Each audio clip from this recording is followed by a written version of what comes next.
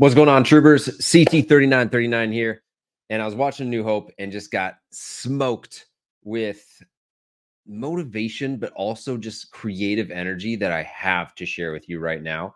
Because A New Hope literally is a perfect example, obviously, of the hero's journey, but it matches step by step a fitness journey, a weight loss journey. If you're starting a business, it literally matches anything where you have to face challenges, grow, evolve, and become another person with a new identity. And so I actually pulled together something that I want to share with you that walks you through step by step. So if you're on, let's just use a weight loss journey for this example.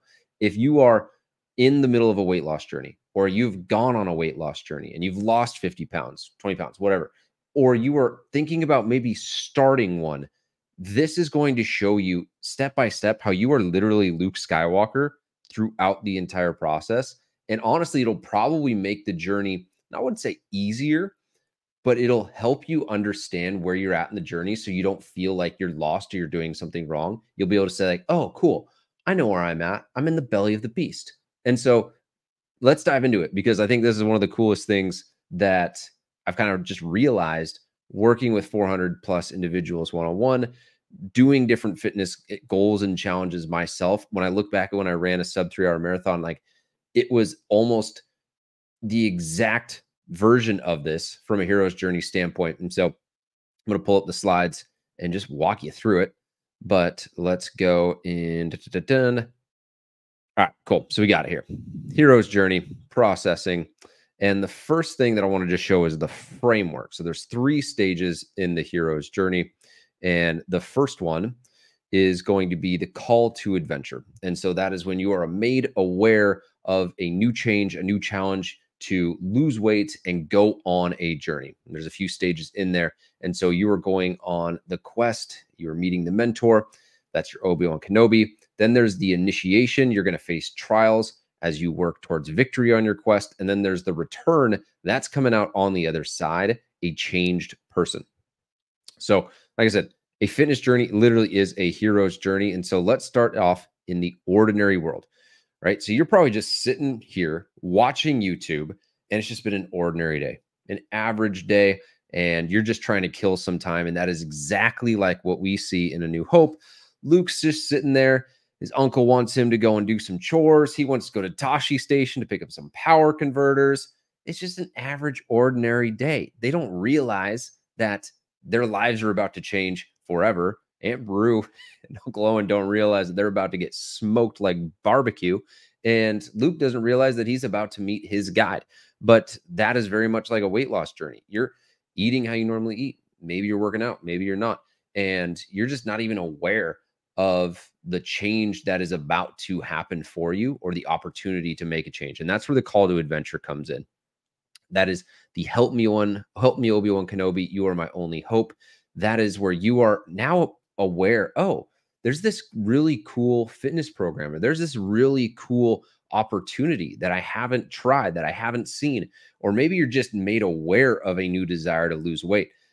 Might hit home with a couple of you right now. Maybe your kids rub your belly for good luck, or you go sit on a plane and that belt loop is a little bit tighter, or you look down and where did my toes go? That belt loop no longer works the way that it did. Last year's dress shirts aren't fitting like they used to. There's that little moment where, I need to go on a journey. I need to go and lose some weight. And so that is your call to adventure, call to go and make a change. But here's what most people end up doing. They refuse the call. They say, I don't have time. It seems kind of hard. I can't because it's a really, challenging time of year for work, or I don't have the money to get a gym membership. And you just come up with excuses. You're literally like Luke Skywalker saying, oh, I can't go with you to Alderaan. I can't go and save the galaxy. I hate the Empire, but there's nothing I can do about it. That's you. And I say this with love, but you sound like a little whiny Luke Skywalker when you're just making up excuses as to why you can't go and do something that will literally change your life. You'll go from Luke the moisture farmer to Luke the great Jedi Knight. And that is inside of you right now. And I'm getting fired up because I want this for you so bad, but I can't want it more than you. You got to want it more. So anyway, you've got The mentors made themselves available, right? You got Obi-Wan Kenobi, maybe you've got a coach, maybe you got someone you follow on YouTube, and they're this person that's kind of inspiring you to make a change. But every time you go and make a change, oh, I don't have enough experience. I don't know my way around the gym, or I don't know, what to eat. It just making up reasons why you can't go on this challenge. And so, all right, here we go. So now we get into the mentor. You found your guide, someone who can show you the ways of fitness and nutrition. Maybe not the Force. Maybe you're not a Jedi, but you're going to learn the ways of fitness and nutrition. And you've met your Obi-Wan. And then, and this is getting into phase 2, you've got to cross the threshold. You got to get physically, mentally, and for a lot of people, financially invested. You got skin in the game, I think, is the most underrated thing in making a change. Because if you are given a car at 16, you will not treat it as well as if you save up and slave for 4 summers to buy that car at 16, right? People who pay attention. And so I'm just saying this all because if you really want to cross that threshold, put some money down and invest in yourself. And that is going to enable you to literally cross that threshold. In Star Wars, Luke makes every excuse in the book. And then he goes back home and then boom, Aunt Bacon, Uncle Owen, right? They're all cooked to a crisp and he literally can't go back. It is now so clear and so apparent that the Empire is hunting him. The Empire's hunting the droids. And you might run into a situation where, right, for years, for months, whatever, you say, I'll start next year. I'll start next week. I'll start Monday, whatever. You just kick the can. And then all of a sudden your wife, your girlfriend's like, hey, if you don't make a change, like, I don't know what's going to happen. And you kind of get hit in the face where it's like, oh, like this needs to happen now. Your doctor gives you a prescription, says, hey, if you don't lose weight, you might not be here in 3 to 4 years. You're at risk for a heart attack. You've got high blood pressure. You've got diabetes. Yet you can't even walk up the stairs with your 4-year-old. Like, that's the moment when you're like, okay, cool. I literally can't go back. I need to make a change now. You've crossed the threshold in that hero's journey, in your hero's journey. And it's an exciting point because now you get to go to the Mos Eisley Cantina and find your enemies and your allies. And you're going to be faced with new tests right away. Luke goes into the Mos Eisley Cantina, and what is he met with? He's met with Dr. Evazan. And, these guys are trying to start something. And he's just this scared little kid inside of a big, giant cantina. Luckily, he's got his mentor to save him. But right away on your fitness journey, you're going to run into resistance. You're going to run into people that are not wanting you to change and grow because that illuminates that they aren't changing and growing. And anytime you go and try to move out of the tribe's going to do everything possible to make you feel like an outcast. And so in that cantina, Luke meets Han Solo. He meets Chewbacca. And so you're going to meet friends on your journey. You're going to go to the gym and be like, hey, what's up? We want to work out together. Will you spot me? You'll find people at work. You'll find people throughout your life, maybe relatives, friends that you haven't seen in a while, where all of a sudden you're on this journey. You're starting to make changes. Maybe you share it on social media and all of a sudden you're starting to connect. You've got a different vibration about you. And so you connect with different people. But now all of a sudden you start to clash with other people because they want you to be their drinking buddy. They want you to go and get pizza for the 4th time this week. And as soon as you say, oh, no, I'm going to start to make a change, their tune changes. And who you thought was a friend was just someone who is more of just a bar partner as opposed to someone who wants the best for you. One of the best ways to tell if you got a really good friend is if you want to go and pursue growth, they should amplify that. If they try and sabotage you, it's a big red flag. Can you imagine if Luke and Obi-Wan Kenobi like, hey, we want to go to Alderaan. Obviously, they don't say specifically what they're doing, but Han and Chewie were like, yeah, absolutely, we'll take you there. Psych, let's like tell the Empire that they're like, whatever. Your true friends are going to be the ones that help you on your journey. The enemies are going to be the ones that are slowing you down on that journey. They're going to be the ones making you feel bad about eating healthy. They're going to be the ones that are saying that you're not going to make it, whatever it is. Eventually, though, you keep going. And you get to that innermost cave. And this is my favorite part because it's actually illustrated really well in Empire Strikes Back, where Luke goes into the cave on Dagobah, has that battle with Darth Vader, and realizes that the dark side that he is fighting is actually himself. And I think that's one of the most powerful ways to interpret this is the reason you're not where you want to be isn't the government, isn't your genetics, isn't your uncle or your aunts or your dogs or your kids or whatever. It's you. And in that innermost cave, you have to go and dig down deep inside and recognize that you're the one sabotaging yourself. It's your beliefs, your values. You're the one that's got the fast fork. You don't have a slow metabolism. You just got a fast fork. And it's in that movie, in A New Hope, where they go into the Death Star. And that is where obviously they're going deep into the enemy's location. I wish I had a better term for that, but this is where you dig in and you find that, you're going into the deep inner working core of you. And this is the most challenging part. This is the part where most people give up and quit, because it's much easier to play victim and blame everyone else than it is to go into the belly of the beast, go into the Death Star, go into the inner workings of your mind to start to make that identity shift. So then you get to the ordeal. And from a weight loss standpoint, as you approach your goals, you're going to run into unexpected setbacks.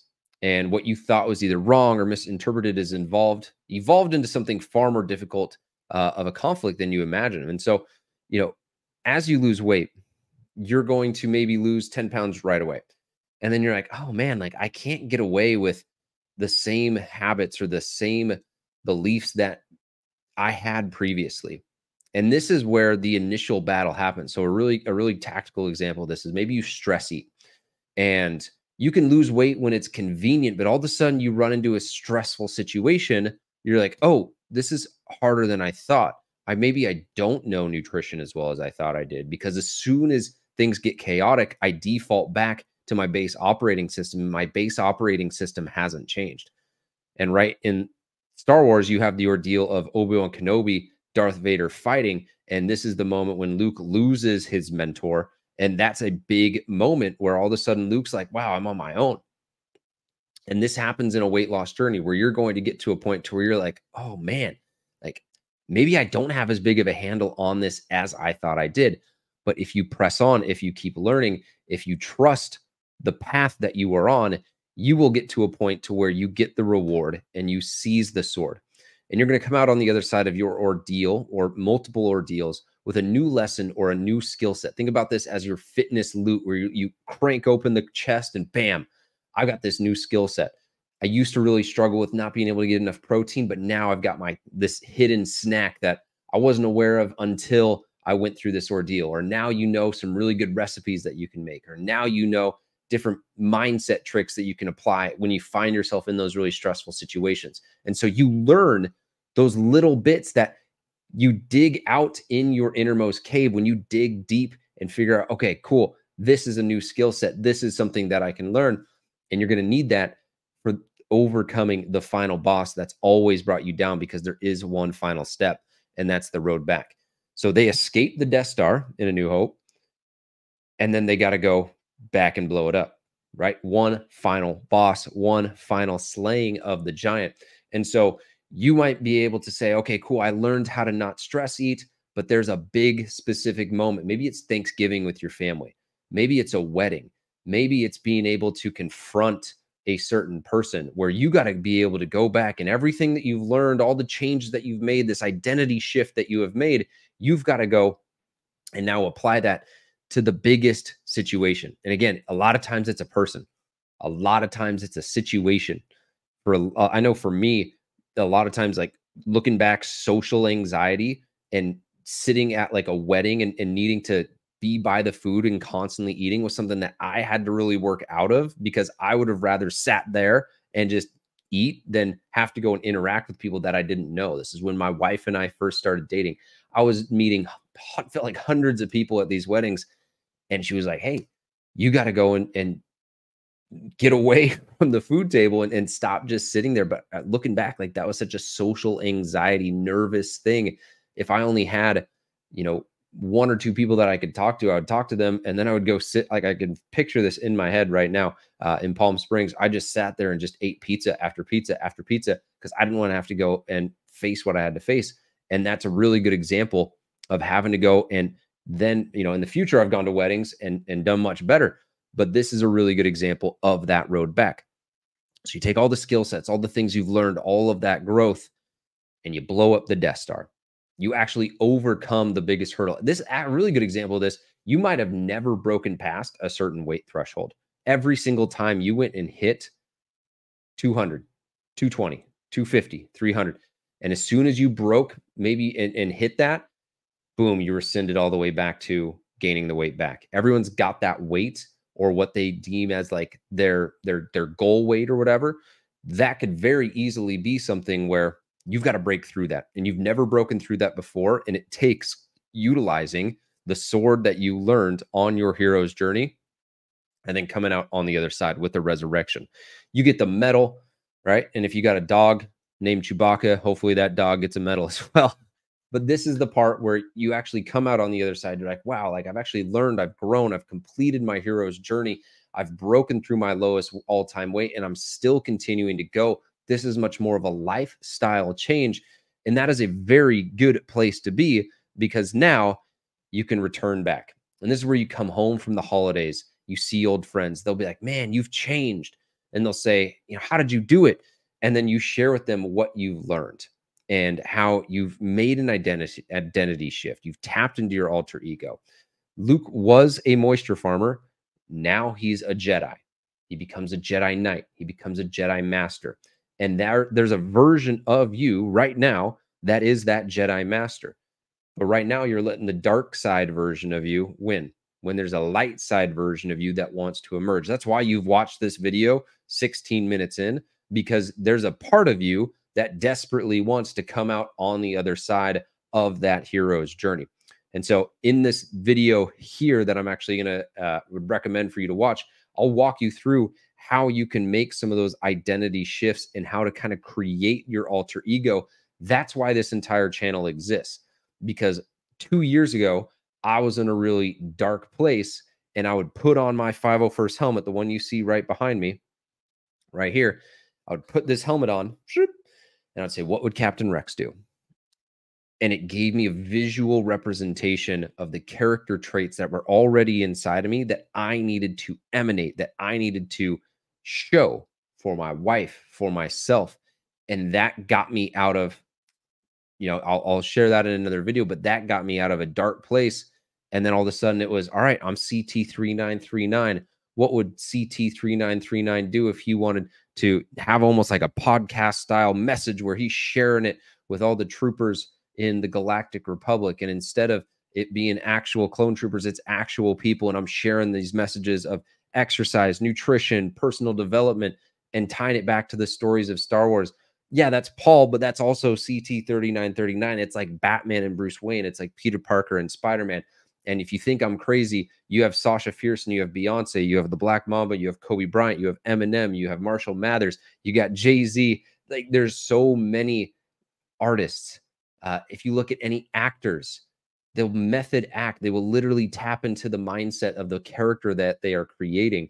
And so this video that I want you to watch walks you through how you can create and tap into your alter ego. And so when you see me saying, you know, for the Republic, or let's get fit for the Republic, that Republic is also in a way an alter ego. The Republic is your country. The Republic is your family. The Republic is your community. If you're a firefighter, EMT, people need you to be your best. And so you got to tap into the hero inside of you and unlock whatever you need from a motivation standpoint, so you can become Luke Skywalker, the Jedi Master, and not Luke Skywalker, the moisture farmer.